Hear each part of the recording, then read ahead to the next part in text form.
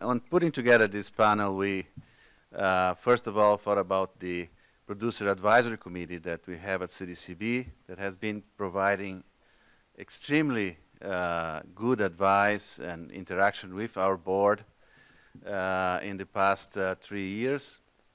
And this has been a very important initiative of the CDCB board to bring more producers into the conversation. And really, from those discussions, actually, the program that we have today came from the Producer Advisory Committee, a discussion that we had with them last year. So we're very glad for that. So our first panelist, Lloyd Holterman from Watertown, Wisconsin, and Rosie Lane Holstens. I have a long list of achievements here. I mean, he has a BS degree in dairy science from UW Madison. I will not say the year, okay, so just to graduate of the University of Wisconsin Agribusiness Executive Management Program, Leadership Watertown Program, Executive Program of Ag Producers, Texas and A&M. He was awarded the Hosting Association Progressive Genetic Award, 20 years. Hosting Association Progressive Breeder Registry Award, 16 years. Hosting Association's Type Advisory Committee from 94 to 2000. Also, in 1994, U.S. JC's Outstanding Young Farmer, National winner, Professional Dairy Producers of Wisconsin founding member, Dairy Business Association board member, treasurer, so on and so forth. But I will just say that the last one I have in my list here, the Rosie Lane was named U.S. Dairy Sustainability National winner in 2020. So that really brings Lloyd and his whole family into a different level for this discussion. We also have with us Bill Peck. Oh, I forgot to say that Lloyd is a member of the Producer Advisory Committee and was the chair of that committee for 2 years. And the current chair is Bill Peck from New York. Welcome, Stock Farm. And so Bill has a unique background, as he did not return home to the family farm after graduating from college, Cornell University. He attended Albany Law School, worked as a legislative aide, then put his advanced education to use as a lawyer practicing environmental law. So also, he can bring that aspect. I try to be friends with Bill because it's dangerous not to do that. But after 20 years, he decided to go back to the farm, and he's full-time dairy farmer, taking care with his brother of the family farm. So he also has participated in many committees like the Holstein Genetic Advancement Committee, and he has been in our Producer Advisory Committee 1.5 years now. So Bill is the current chairman of the committee. We will also have a recording of Mike McCloskey. Unfortunately, Mike couldn't be here. Mike is a co-founder and the past CEO of Select Milk Producers, one of the highest dairy cooperatives in the country. He's also chairman of the board for Fair Oaks Farms, which is a popular agritourism attraction located in Indiana. Mike and his wife Sue are the founders of Fairlife, that was mentioned already this morning. And now it's a company that's owned by Coca-Cola. Mike is a partner in Curtis Creek Dairy Farms, which milks 15,000 cows living in freestall barns, in addition with 12 robot 800 milking cow barn in Indiana as well. Curtis Creek Dairy Farms harvest their cow manure and use the digesters to create electricity that powers their farms and create bio-based CNG to fuel 42 milk trucks. Yeah. So that displaced 2 million gallons of diesel annually. And Mike also serves as the chair of the Sustainability Initiative for Innovation Center for U.S. Dairy. So we will be playing later a recording that Mike did for us from Puerto Rico. He was there. He couldn't get out after the natural disasters that we had there. Anyways, I will start with Lloyd and Bill and ask a question that you can take to start talking with the audience. What have you been doing at your farm towards more sustainable dairy farming? So tell us a little bit about your experience. We'll have to be sharing microphone because the battery of the other died. I have 2 slides to put up. I want to show some progress. We've been breeding for net merit as our primary selection index since its introduction in 1994, and before that we focused more on PD dollars. But I think net merit is the sustainability index, and I'm going to put up some just herd metrics from our herd. We're milking 1,800 cows now, and just to show the world we kind of live in as far as what the goals are. So the goal, I couldn't have put it any better than Kristen put it this morning. I think everything she said was right on the right track. We're not measuring methane or carbon on our farm yet because nobody seems to know how to tell us how to do it. So, but we plan on, so what we've done so far is using an index that's been around since 1994. And so I want to just show you that 14 years of progress, okay? So this is 2007 compared to 2021, and these numbers I'm getting from the Cornell Pro Dairy. Some numbers are from Enlight, and some of the numbers are off our financials. You can see that even though our herd size grew, our fat and protein improved, our vet cost, look at the vet cost. In 14 years we reduced it down to 1/3. Now, one of the things, we brought a lot of that in-house. We don't have a veterinarian, but we do our own foot trimming, we do our own ultrasound. But you have to have healthy cows to achieve that. Services per conception, we've improved the repro, the stillbirth percentage, and most importantly, I don't know if you can see this in the back of the room, this is last year's number, 1.67 pounds of energy-corrected milk for every pound of dry matter intake that the milking herd consumed. And we're measuring that every month. Okay? Anybody know? Jason Karzis tells me that they expect the U.S. average to be around 1.5. Every 100th of a point is worth $11 last year per cow per year in net farm income. Every 100th of a point. Okay, so when we talk about feed, and none of the feed efficiency research was done on our farm. This was done by reducing cow frame size.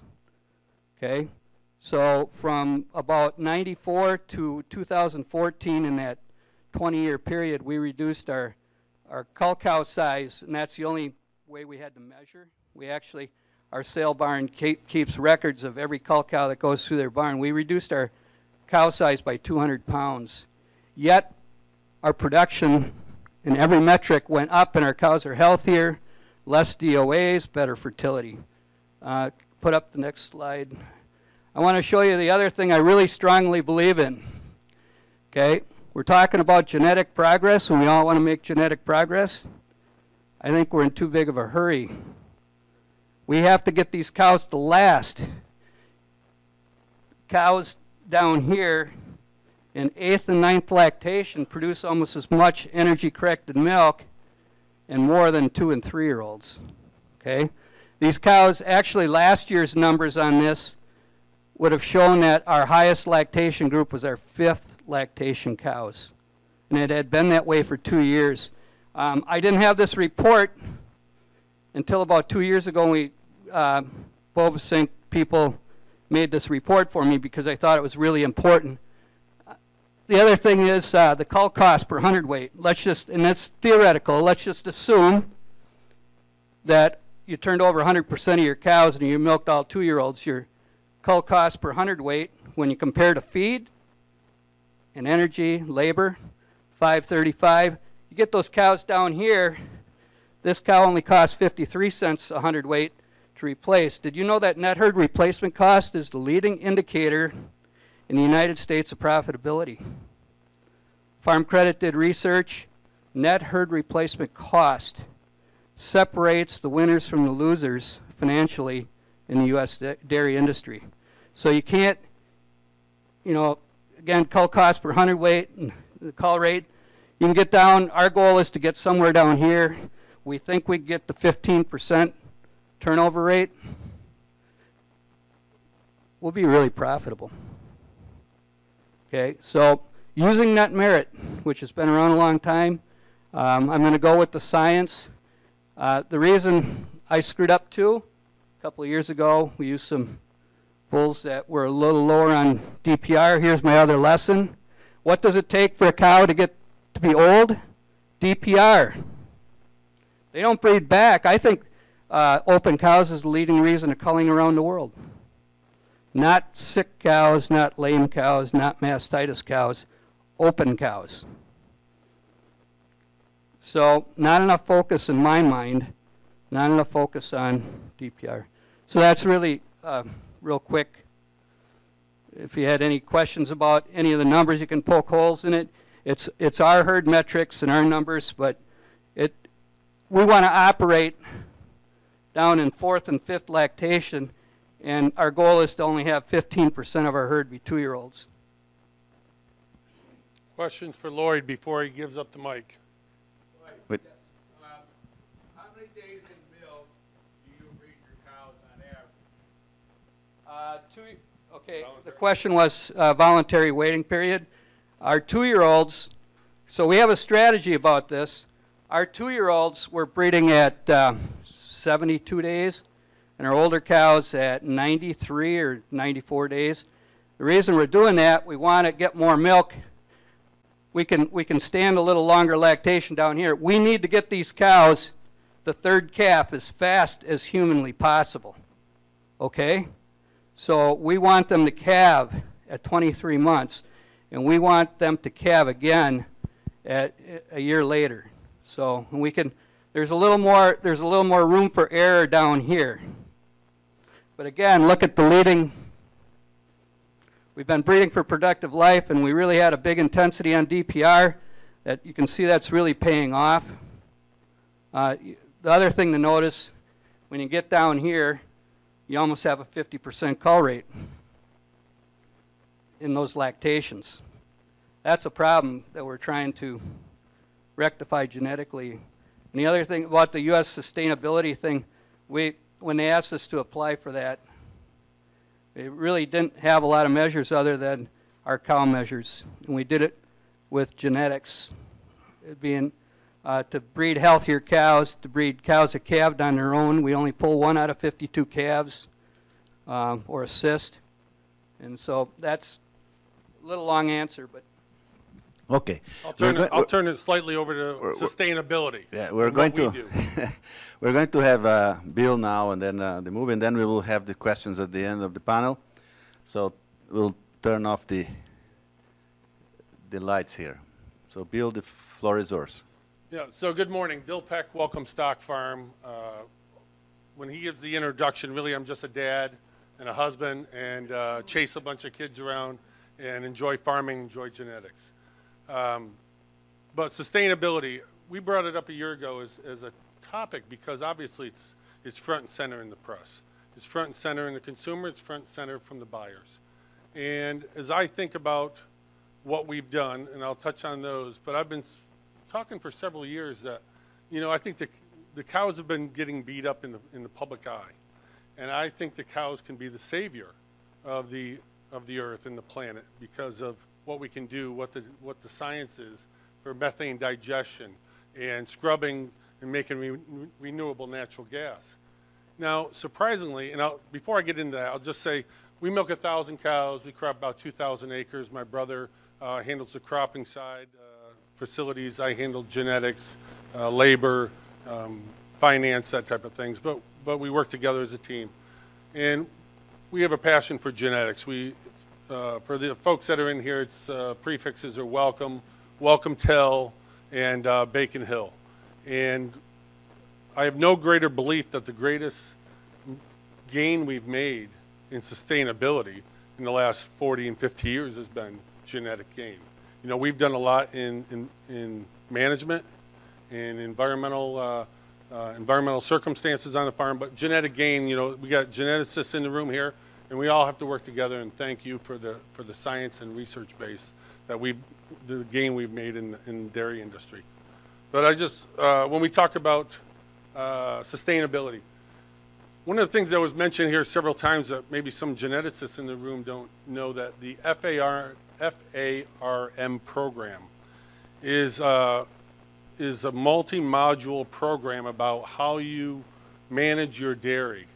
And in order for us, I'm an Agrimark member, which is in the Northeast, which is a member of the National Milk Producers Federation. All co-op members that are members of National Milk have to follow the FARM program. So that deals with herd health, that deals with labor management and how we train those folks to handle cattle. That deals now, what they touched on, the environmental module. That deals with the carbon footprint. Now, we continue to be challenged, and Lloyd does such a fantastic job. We could spend next 3 hours dissecting Lloyd's farm in numbers because he's done a great job at being a dairyman in Wisconsin.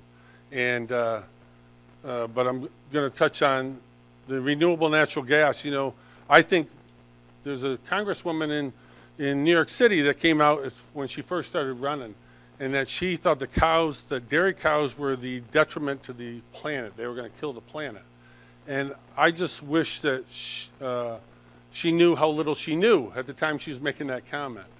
And, you know, we look at renewable natural gas. At our farm, we do a lot of manure management under the CAFO plan, nutrient management, precision planning to reduce our fertilizer. We do things from a genetic standpoint to make greater efficiencies. And then we don't do this yet. We've been looking at digesters and renewable natural gas that can, and that's why Mike McCloskey couldn't be here. We can all look to Mike and see what he's done. Mike has been a leader in this. Compressed natural gas, if you go to his farm, you can see the operation that he's got running his vehicles, his trucks, that's what we can do in the dairy industry. It takes a lot of innovation, it takes a lot moving forward, but those are things that we can do. Renewable natural gas, we can heat homes, we can do drive vehicles, but surprisingly, the environmental community is against it because they don't want any natural gas because it encourages fossil fuel natural gas as well. So there's a variety of things we can look at, but from our farm, his farm, and our farm, we've tried to do a better job of being stewards of the land. I think that was a great term. I'm a 6th-generation dairy farmer. I tell people my only obligation in life is to make sure that the 7th generation can choose, that we have a profitable business that stays in business so they have the opportunity to choose. And that's why I do it. Good morning. I apologize that I could not be there in person, but it's a true honor and a pleasure to be with you today just to share a little bit about what our quest in the dairy industry in regards to sustainability has been. So in 2007, we got together as a dairy industry and formed the Innovation Center. And by 2012, we had a very clear understanding of what our life cycle assessment was of a gallon of milk, and what are the areas that we needed to work on to be able to reduce and meet that commitment by 2050 of getting to net zero as an industry. Why is sustainability important? Well, I mean, just the first is just it's doing the right thing, right? It's taking care of our planet in many different ways. It's taking care of our animals. It's taking care of our people. It's taking care of our land. So it's just the right thing to do. On the other side, it's an incredibly competitive issue that we as an industry have to deal with. We compete with many other alternative products, as we all know, and we have to make sure that we keep our place very strongly at the table. We have the most wholesome, nutritious product out there. I have no doubt about that. But if we can't meet all the other expectations of our consumers, then we may find ourselves not being able to compete so well at that table. So it's very important that the consumer looks at our industry, looks at dairy farmers, looks at that gallon of milk or pound of cheese that they were purchased as a very sustainable, responsible product. So if we get into what we're all here today to talk about, which is, genetics in general have played such an important role on the continuous reduction of greenhouse gas emissions over the years, just from a productivity point of view, it has been impactful what we have been able to do from a carbon intensity point of view. Because when you're looking at carbon reduction from an intensity point of view, you're measuring it against a specific unit. In this case, you're measuring against a gallon of milk.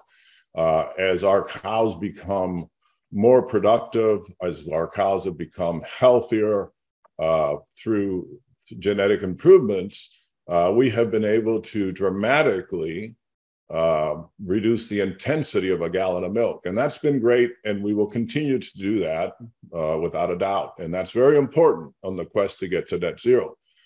But at the end of the day, it is the absolute measurement of methane emissions that allows you to get to net zero. And we need to work through genetics on several areas that create absolute reductions of methane. And I think there's two great areas.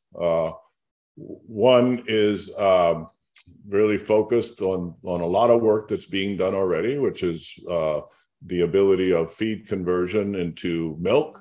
And I think there's some great things happening there and some great identification through genomics coming to all of us very soon. If not some, I believe some of us are already using that. But I believe that this will get better and better. So we will have a lot better feed conversion in our animals. We'll have a lot better productivity. That will actually result in some absolute reduction added to the intensity reduction that we will continue to have.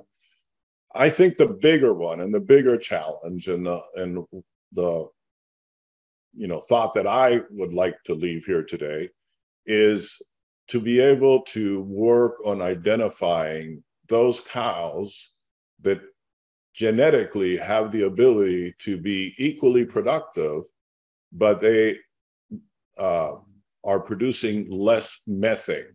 And I think the first thing we need to find out is what is the range that's out there of cows that are high methane producers and low methane producers, while on a comparative basis being equal in productivity. Once we identify that range, that will give us a kind of an idea of the size of the prize as far as getting into the genomics of being able to identify those lower methane emitters. So there's a two-stage process here. I'm hoping that range will be very attractive to us, as other ranges have been in the past in genomics. I really have expectations that range will light a fire under us to be able to continue to identify then those cows that genomically will produce and stay at the same level of productivity and continue to improve productivity, while at the same time they bring a genetic predisposition to produce less methane as they continue to increase their productivity. So that's a challenge I leave you with. I hope you continue to have a great meeting. And again, I apologize that I wasn't there in person, but thank you for taking out a little time to listen to me. Buyers and processors and retailer, and they basically set the floor that, well, this is real, this is already here. We're not talking about something for the future. We have already a value added to this kind of, let's say, environmentally efficient milk production. But do you see that the production sector is already in the same pace? And if not, what do we need to do? What will be the driver to get most of our dairy producers to buy the concept of sustainability? Well, I think many of them are buying into it now. I think the dairy industry as a whole has bought into the need for sustainability. It's the right thing to do, but really our lives are dictated on it. If we don't have buyers, then we don't have farms. And we're being told, you know, that these are processes that we need to do. The challenge is going to be getting to net zero. I mean, let's not skirt around it. It's going to be a challenge. It's going to take innovation. Now, some farms, it's going to be very difficult. So, like all progress or as the future rolls on, there becomes less and less of us. And all these added things become more challenging, more costly. And if we can't return a profit on those, we end up out of business. But I think the dairy industry as a whole has bought in. I think, you know, I can't go back to it enough, the genetic side of this. The gains that are made, because this is what excites me. When Mike talked about the methane, you know, if we can start calculating in genetics the methane amounts, you know, we're taking another step. These are all small steps to a cumulative issue that we need to work toward. I envision, you know, a closed loop system on dairy farms. Anything you bring into your, this goes back to the old factories and environmental issues. When anything you bring into your site gets used on site or reused, we don't really create waste. We create fertilizer, we create breading, we create, you know, these types of things. So that's going to all help toward lowering our carbon footprint. The number I heard this morning that scares me to death was when the cheesemaker said for a $5.6 billion worth of product, it costs $5.6 billion to process it. We have a real cost structure problem in our industry. That means we're going to have a premium product. It's going to cost more than chicken and pork and our competitor proteins. That's the way it sounded to me. Our plant proteins have, so we have to be really competitive. So why aren't the cheesemakers asking us to breed our cows for double B kappa casein, which could improve the plant output of every cheese plant in America if they took in all double B? Our genetic goal, I guess I should state, is black and white Jersey with twice the yield, Neil. So yeah. Well, I put our feed efficiency numbers up against the Jersey. So, I think we have to get these costs down, and we're going to do it through genetics. And by breeding for net merit, it gave us the ability. For the last 10 years, we have not treated a lactating cow in our herd with antibiotics. And we use dry treat at the end, and we use antibiotics in our calf barns. So that was where we started, as on the milking herd. And we're having great, you see the results are pretty good. So that's, I think we just have to grind out efficiencies. Yeah. We have a question from the audience here that is very much related to what you were saying here. Let's see how you react to that. Has increased focus on sustainability been more profitable than selection for other traits? Well, I'll just touch on, we haven't necessarily, you know, it's twofold. Sustainability is a bigger concept. And we haven't bred for sustainability per se. We've bred for efficiencies in breeding, in production. And for us, and it was mentioned earlier, it really comes down to, it's not really about fluid milk. It comes down to pounds of protein, pounds of fat, increased components. Now what we want is a lot of milk with really high components because that gives us the greatest volume. So the long answer, I guess, to this is, you know, we haven't been breeding for sustainability. That's something we're, I think, as an overall picture, as a goal, we've been breeding for efficiencies that make us profitable, keep us in business, and many of these things roll into sustainability. Can I go first? Yeah. I would agree with everything Bill said. We didn't really breed for sustainability, but I have a real belief that if you want your cows to last a long time, you breed for productive life. Leading reason of culling in the world is open cows. You breed for DPR, and you can see I didn't perfectly line it up too good, but you do those things, and it goes a long way. I have the microphone now. Thank you. It's on. Okay. Sustainability is a wonderful idea. It's wonderful that we're getting more efficient all the time. However, the three largest polluters in the world, China, India, and Russia, are laughing at us. They're getting richer and we're getting poorer. And in 10 years, if we don't change our ways, China is going to own the USA. And Bill Gates and China already own more rural land than anybody else in the United States. So this is a nice idea, you know, to be more efficient all the time. But we have a tremendous amount of oil under the ground. It's not fossil fuel, it's oil. It's the second largest thing in the world, except for water. We have an unlimited amount of oil. But no, we're not producing it. We're buying it from Venezuela and Russia and OPEC. What the hell's going on with this country? It's disgusting. I'll just hit on one of the things. You make good points, Ron. And, you know, we need to be competitive in the international platform.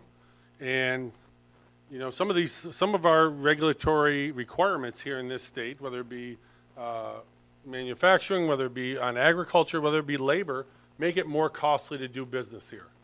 Now, I will challenge those in this room and really those in our federal government that the most important thing we got to make sure we do here in the U.S. is food security. I've been talking about it for 25 years, and I've really in the last 3 to 5 years here become a talking point now in the U.S. Senate. Food security and making sure that the people in this country have enough food to feed this country is going to be very important, and more importantly, that we don't concentrate it in one area of the country, let alone because of man-made or natural disaster. We need to have a thriving agricultural economy in all sectors of this country in order to, number one, feed our people, sustain our people, and if we start chasing around the world for food to protect our food supplies the way we've done oil over the last 30 years, we'll be in a very difficult position. But as far as the larger political scenario, you know, those are some real serious issues. And if we can't, but I also don't believe in globalization, that we all are, you know, the rights of the U.S. and the sovereignty of the U.S. are greater than forming some type of global governmental entity, which will be worse. But we have challenges. But right now in sustainability, what we need here in the U.S. is because we have consumers that are driving it. We have consumers that are telling us this is what we want, this is what we need, and if you don't provide it that way, then you won't be in business serving us. Let me ask the next question to Lloyd. I know because Lloyd is very good with numbers, so this is perfect for him.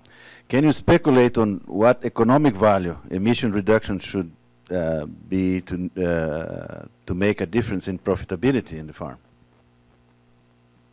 I don't have a clear-cut answer. I guess Kristen had a slide up on her screen this morning, and that would be research-based, so that would be a lot better number than I would have to tell you. But it's going to have value because I don't think that sustainability costs. I think we're going to make more money from sustainability and improving our sustainability. You can just look at our herd metrics. As we became more sustainable, according to the definitions this morning, we're making more money. We're making more money, not less. It's not a cost, it's an investment. Just like semen, right? There's the cost side to it, but it's not a cost, it's an investment. And it's going to carry forward. So that's what, I don't know, I guess I just defer to the slides we had this morning. I mean, that is a lot better than the answer I can give you. Well, speaking of that, the next question says, Kristen showed that fertility is important for sustainability, but Lloyd showed that DPR is still a challenge. So should we do more to improve our fertility traits? I would say yes. We're not even close to where we need to be. We do double off-sync on our farm, and when Milo Wiltbank came out and helped us set that up, he told me something that just shocked me. It'll take 7 generations of intensive breeding for fertility to get back to where we were in the 1970s for cow fertility. 7 generations of intensive breeding. So that sent shock waves across me, and I mean, it's like we have to get these cows more fertile. Leading reason of culling, and culling is the leading metric for farms that are winners and farms that are losing money. So it's pretty simple, whether you want to believe it or not. It's really pretty simple. If your cows get bred back, resist mastitis, and don't go lame, you're going to make money. Okay, it's that simple. DPR is a number that actually works. You can see that in our herds. If you breed for DPR, you get cows pregnant. Now, in general, we need to balance everything. You know, this is what I talk about in a lot of areas, but it's really what it is, whether it be net merit, TPI, DWP dollars. It's about putting different weights on various characteristics. And it's about coming out with the best product, most efficient cattle at the end of the day. And, you know, the fertility is absolutely enormous amount of concentration in this country. Time is spent on it to get cows more fertile, whether it be a synchronized program or just spending time in your barn and catching heats, which is still the way I like to do it. So fertility is important, and DPR is a trait that actually you can see direct results. But it's one trait in a variety of things that need to be balanced in order for us to move forward. Questions? If not, I'm going to ask.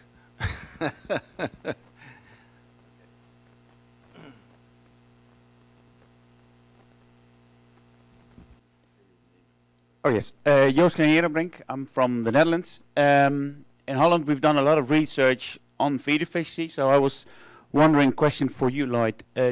You mentioned that you had a feed efficiency of 1.6, if I remember well. 1.68. Do you also know the variation you have within your herd between the cows?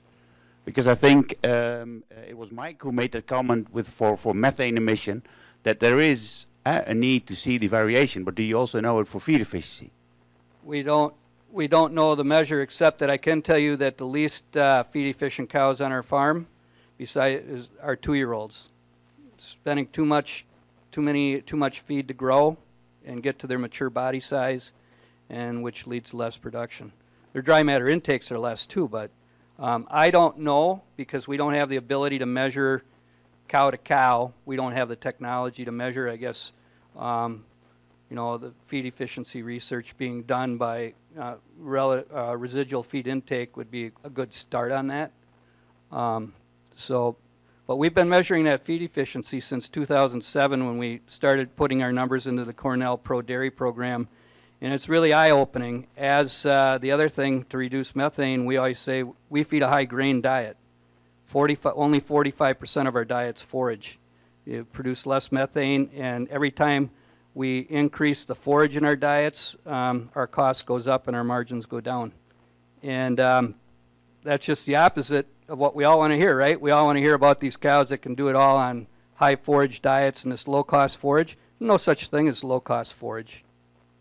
No such thing. It's a fairy tale. Okay?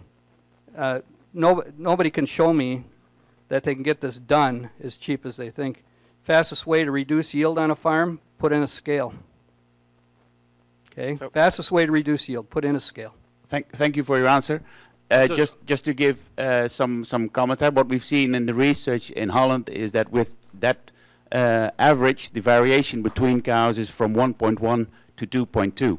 So there is a wide scale in variation within cows to gain. Presentation this morning, I would agree with that. You know what the least feed efficient cows are? Sick ones. You're feeding them and they produce a big fat 0. okay?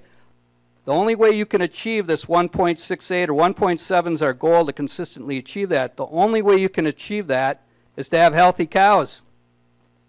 I haven't talked a thing about breeding for more pounds of fat and pounds of protein, which we do, but our emphasis in our program is to take high net merit bulls, and amongst that subset, over $1,000 net merit, of that subset, we're going to pick the high health bulls.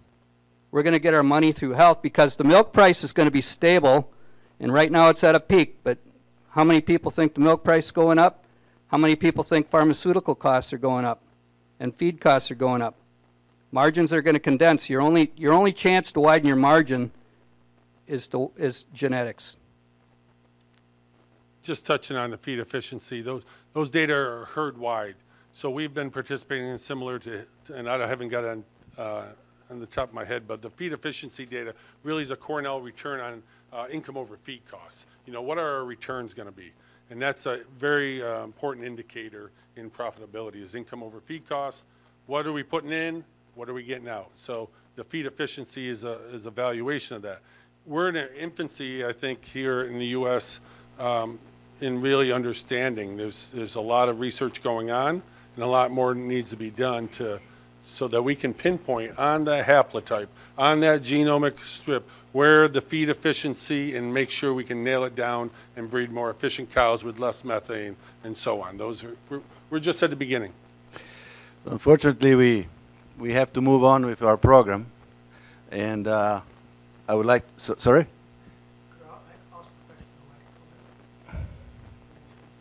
Okay, one last question then. So, Nick Kirby from Great Britain, from a country called Wales. We've sat here, and we're sitting here because we're enthusiasts. But globally, I believe, we are in the minority. In our country, in the United Kingdom, still too many producers are uneducated and do not give a real value to genetics. So it's all very well, all of us sitting here, agreeing with each other, but if we want to affect the consumer, we have to get our colleagues to be educated or understand what the value of genetics really is. What are your thoughts and comments to that comment? 1 minute each. Genetics are the most valuable thing we have on our dairies, and so educating them. The AI industry has really done a great job in helping drive the genetic gain in this country or in this world, but then we've treated it like a commodity going out the door. It's selling volume at lowest price. Here in agriculture, we seem to be very good at accepting that, and we need to raise the bar. You know, we do it in our milk production, and we've done it in our semen sales as well. We need to educate step by step. That's the salesman on the farm talking to the farmer about what's the value of genetics here today. And, that's an ongoing struggle. But I think when you can show the returns, that livability gets you, DPR gets you, then it becomes an easier sell. But so far the mindset's been it's a low-cost commodity, and we need to change that. Let Lloyd touch on on semen education. I would agree. Problems here. I can only look at my neighbors. They can tell me what every field of corn has for a hybrid on it, but they can't tell me what bulls they're using on their dairy herd. And that's a problem. And then they rely on an AI company to sell them. And of course, the semen salesman is going to pick the bull he makes the best margin on, because I mean that's in his best interest too. And so we need to get the direction straight. And I think some of this is on the processors. The processors, as demanding as we think they are, they're really not. They should be telling us to breed these cows with higher fat, higher protein, kappa casein, maybe A2. I mean, I'm just saying that there's a lot of traits and new traits that'll be discovered. They should be telling us what they need to make their plants most efficient, rather than just, straight out commodity.